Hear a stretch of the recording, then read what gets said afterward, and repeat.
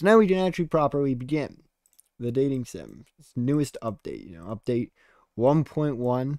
The dorms, I guess, because I added, nighttime dream sequence and sitting in your bed. There's a bed sequence now. I think when we first played, we did a Yule run. I think we're gonna do a Adler run this time. So let's get started. Time for Krubby's narration. After seemingly countless cycles, your voyage has finally come to an end. Oh, that's not my trackpad. The Penrose has sustained heavy damage from the crash landing. You doubt it will ever sail the stars again. A lone survivor, unknown if officer or replica. An unknown voice emerged from behind, causing you to jerk back in shock. You brace yourself in a panicked manner, unaware if the voice belonged to a friend or a foe. A crashed Penrose exploratory vessel as well? The figure walked past you, seemingly already forgotten about your existence. It's almost as if they cared more about writing down a report than your well-being. The figure turns around. Despite the golden visor obscuring their face, you can feel their eyes locking on yours. Be at ease, you have nothing to fear, assuming you are a loyal member of the nation. Now state your reason for being here. Let's be nice to Adler this time. Our ship's reactor started failing. We crashed here after a few cycles. Crashed here a few cycles after it finally died. I can't read. You look down on the ground, trying to avoid the smoldering wreckage of the Penrose. The memory of the crash still fresh in your mind. Your role in the crash has been duly noted. This mistake will be on your permanent record. Where is the Ulster unit assigned to you? She didn't make it. I see. Well then, I can't exactly leave you out in the cold, can I? Would you like to come in? Let's go with yes. Let's be nice to Adler. Welcome to S-23, our humble little facility. Who is this, Commander? This is a lost Gestalt pilot who crashed on the planet. Oh, well, nice to meet you. I'm Siona. And I'm Ariane. Oh well, let's try to be friends. For now, we should try to find you a dorm to stay in. You follow Adler? No, it's bioresonance. I go to the star dorm. Bioresonance. You want to what? No, that is not possible. Let me lead you to a place you can stay for now. Lead you to a dorm room. Before exiting within, you see a small little replica. Oh, a new Gestalt. It's been a while since we had one of you here. I'm Mars, and I'm Ariane. You will give you a big smile before jumping up on her bed. Okay, you come at an interesting time. It's almost time for the facility-wide prom. Totally not a stolen idea from Monster Prom.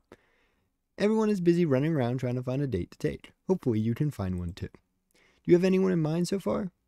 I think you're cute. The Eagle smiles. Aw, thank you. Well, regardless, you're going to need to get them to ask you to the prom, which is only a few days away. So good luck. And just because you're cute doesn't mean I'll ask you just yet. For now, I think you should take a look around the facility. Where do you want to go? Alright, classrooms, library, cafeteria. Let's go to classrooms first. You arrive in the classrooms. You look around and see a tall, stoic replica staring at the blackboard. I pray God will curse the writer, as the writer has cursed the world with his beautiful, stupendous creation. She notices your presence and turns to look at you. A visitor. Who are you? Ariane, a new Gestalt. Thank you for getting straight to the point. State your purpose. I'm just an explorer. Well, I'm sure you've been finding everything up to par. Folks seem to be disinterested in talking to you further. You figure it's about time that you leave. Where do you go? Let's go to the cafeteria. You arrive in the cafeteria. Looking around the cafeteria, you see that star from earlier. Oh, hey, it's you. I didn't think I'd see you again so soon. Guess you're hungry? Yeah, what is there to eat? Food is food. Isn't like a home-cooked meal, though. What is that supposed to mean? I'm the cook for today. Don't take any offense. The food just isn't good. Shoo, I can't read. Why are you so mean? Here, try this. She pushes a spoon of swab in your mouth. It tastes...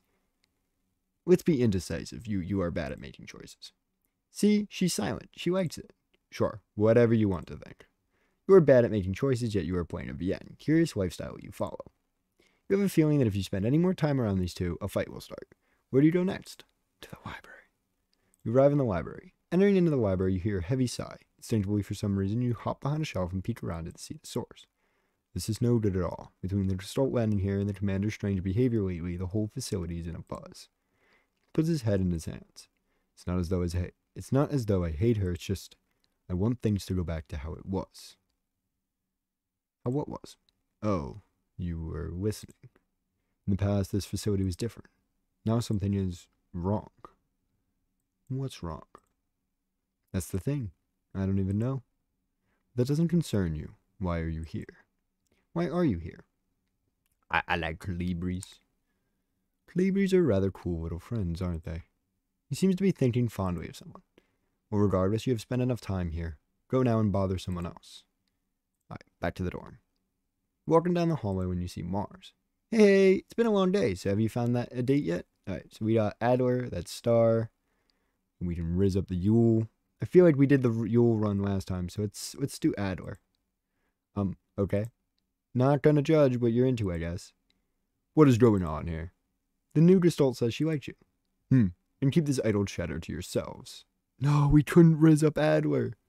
No, we failed. We didn't get enough points. Damn it. You and Mars return to the dorm. She motions for you to take a bottom bunk on a bed while she jumps up top. So how was your first day at S23? It honestly could have gone better.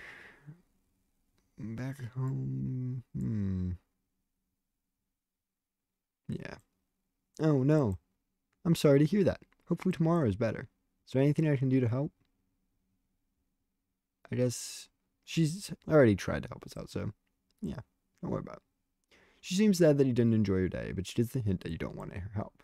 She lays down on her pillow and begins to just talk. If you ever need any help, just let me know. I know sometimes things can be hard and people can bully you, but if we stick together, no one will bother us. I just know it. Suddenly, you hear a muffled sound from the wall. At first, it's faint, but it's certainly there and certainly getting louder. Scared, you back up in anticipation. Then, the panels of the wall slide open, and climbing out of the vents is none other than an Arar unit. Hey, y'all, what y'all be talking about? Oh, no, it's her. Well, could you kindly be normal? This new Gestalt won't understand you if you talk like that. A new Gestalt? By heavens, bless your heart. Welcome to S23. The name's Bolt. I hope we end up being good friends. Ariane, be careful around her. She's known to be quite the rumor mill. Who, me? Nah, sister. I ain't ever spilled no tea on no one. These lips be sealed at a frozen lake on the first day of January. Sure. You believe me, new kid? Did just meet you, but gossiping is wrong. Both sides seem unhappy with your complete indecisive decision you've made. But after a few seconds, their dislike of each other seems to erase your statement. So I've been traveling around the vents lately, and apparently Falk has been acting strange. The commander? How so? She's just been talking to herself, saying strange things that sound like poems. I don't really understand it myself, but it's got Adler all sorts of worried. Oh, I hope everything is okay with her. Well, it's about time for us to head to bed. Yeah, me too. Nice talking to you two. Sleep well. Sleep well, Ariane. You slowly drift off to sleep. How long has it been now that you've let yourself just forget? A day so long ago, and words you meant to say. You reach out for answers, yet find only questions. Memory plays over in your head. But was it ever yours to begin with? She sat there, humming your song as her machinery failed. Her last thoughts of a dance long gone, and of a song she can no longer sing. Slowly the black erased her thoughts. But the notes persisted, a stubborn melody that refused to fold. Blank may have been alone in her final moments, but the warmth of this memory reminded her. Even now, she was loved. Yet here you are, daring to forget its notes. You've forgotten the tune to a song that you wrote. For that, you are a selfish monster. Alright, Finny, the new ending. Let's go. Update 1.1, let's go. Dream sequence. Peak.